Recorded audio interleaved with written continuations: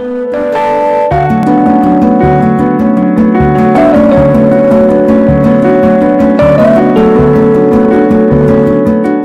Dr. J here from our Ask Dr. J segment. This time we're going to talk about exams and re-exams. Often patients come in and say, why do I need an exam? I know what's wrong, the problem's right here, here's where it hurts, just fix this. It's not that simple. Just because it hurts there doesn't tell us why it hurts there. The problem could be coming from over here or over there. We don't want to just chase the pain around. We want to find out what's causing the pain. So even if you had an exam with another doctor, your primary care provider or an orthopedist or whatever, we need to do an exam because we do really thorough movement exams. I don't think you'll find anyone who takes the time to spend with you on an exam like we do at Cornerstone. First, we begin with the anamnesis, which is the patient's account of their health history. You're going to tell us all about the history of this problem. First, the chief complaint. Why are you here? What can we do for you? How can we help you? You'll say something like, it's my shoulder, and we're going to say, okay, how long has it been hurting? What kind of pain is it? Where exactly in the shoulder is it, etc. We want to find out how long you've had it. Like, is this something you've had for years and it's on and off, or is it consistent? We'll go after that into your personal health history. Not just about the problem itself, but about what other illnesses and injuries have you had? What other symptoms you might have had? Even though it hurts here, is it hurting anywhere else? Or any other symptoms? What medications you're on? What allergies you might have? From there, we'll move on to your family history. We're looking for genetic risks of certain diseases. For example, rheumatoid arthritis is a good one for us to know about, because if you have a family history of rheumatoid arthritis, we want to make sure you don't have it either, because if you do, there's certain techniques that we don't want to do with you. We're concerned mostly about your parents, your siblings, and your children for your family history.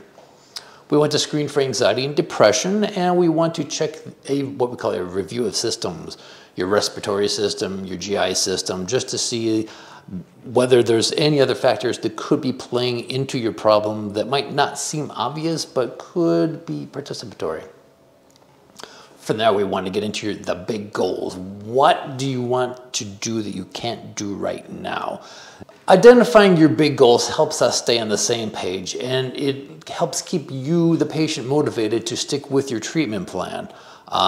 Techniques that we'll ask you to do at home that you might not want to do because the exercises might be boring or challenging, but we want you to keep your big goals in mind.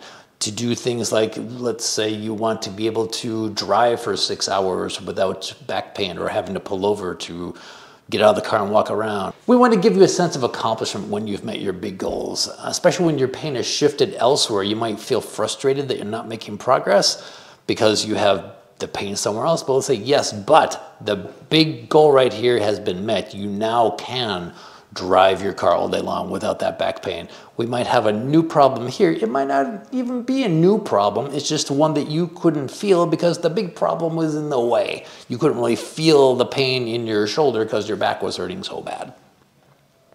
Next, we want to check your vital signs. This is really more the exam itself. We're going to check your temperature, your blood pressure, and you're going to tell us that this information will tell us about your general health overall and helps us find any problems that might be playing into your problem that you're coming in for. Next, we want to proceed to a neurological exam. This tells us how well your brain and your spinal cord are talking with the rest of your body, and if there are any disruptions in the flow of communication between those. We want to start with some deep tendon reflexes. That's where you've seen on TV and movies where we hit you with a hammer and the knee kicks. That's what it should do. If it doesn't kick or if it doesn't move much at all, that could be a sign that there's a pinch somewhere that's interrupting the flow of communication.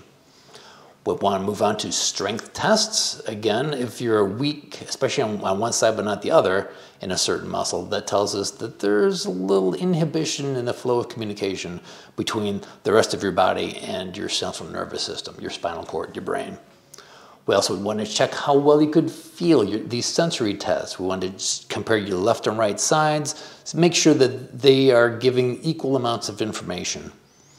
And if needed, we'll even do some neurodynamic sensitivity tests. These are a little bit more advanced, especially if you're having nervy pain. We want to do some advanced tests to see what parts of usually your spinal cord are involved in, for example, sciatica. So those will be advanced tests for nervy pain. An orthopedic exam will do that assesses your musculoskeletal system, especially the joints and bones, checking to see whether there might be any stuck joints or arthritis in the certain joints. Finally, we'll end with our grip exam. Grip is our own proprietary system of examination. This assesses how well you can move specific joints of your body in specific directions. This part of the exam is what I call the Simon Says portion of the exam. When we ask you to move in certain directions and certain ranges of motion, where you have vectors of deficit, where you can't move very well in multiple directions, where those directions meet, that's usually where the problem is. So we want to address that specifically with our exams. After an exam, we'll set up a course of treatment, we'll treat you, and ultimately re-examine you a few weeks later. We'll repeat the exam, compare the results to the first exam to see how well you're progressing, whether we need to make any adjustments in your treatment, or whether we compare back on treatment. As you recover, your chiropractor may decrease the frequency or duration of your visits, and you might, as I said, become aware of new problems that have been masked by your initial ones. You might also have new goals that you want to accomplish. Now that you can sit for 8 hours, maybe you want to sit for a cross-country trip, who knows? We can help you with that. I'm Dr. J from Cornerstone Health. Thank you.